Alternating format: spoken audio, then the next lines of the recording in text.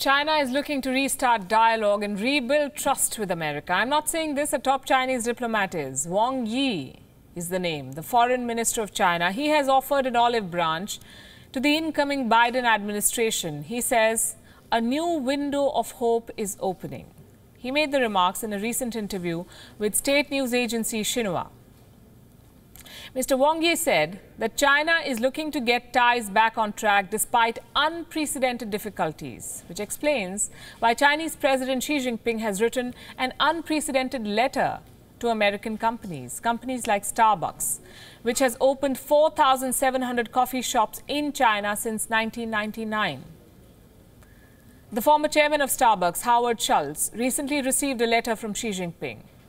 Mr. Schultz stepped down as the chairman of the coffeehouse chain in 2018, but he retains an honorary title at the company. So Xi Jinping has written a letter to him. What was the letter all about? It was a request to play an active role in promoting China-US economic and trade cooperation. Xi Jinping wrote, and I'm quoting, "China will provide a broader space for companies from all over the world, including Starbucks and other American companies, to develop in China." Like I said, the timing of this letter is significant. It comes just a week before Joe Biden takes office as America's 46th president. There are reports suggesting that the Biden administration, unlike Trump's, will look to secure American interests in China. That it will try to undo Trump's quote-unquote needless confrontation with Beijing. So this letter by Xi Jinping should come as no surprise. Also, the letter follows another request from Beijing to Washington, a request to lift the ban on cotton and tomato imports from Xinjiang.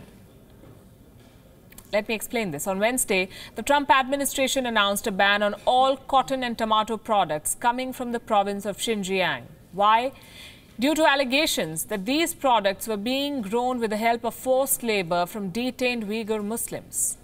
Cotton products worth $9 billion and tomato products worth $10 million were imported from China into America in 2020. The Trump administration has decided to curb these imports. Countries like Canada and the UK are expected to do the same.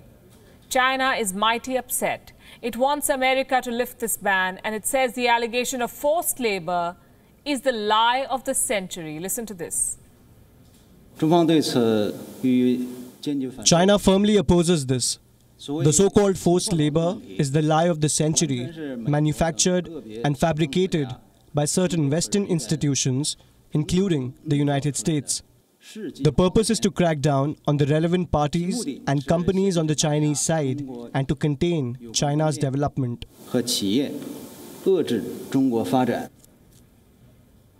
Such righteousness. If there's anybody who wants to contain China's development, it is China itself, it seems, lying about a pandemic, suppressing voices, unleashing propaganda, persecuting minorities. This is not development, not to the best of our knowledge.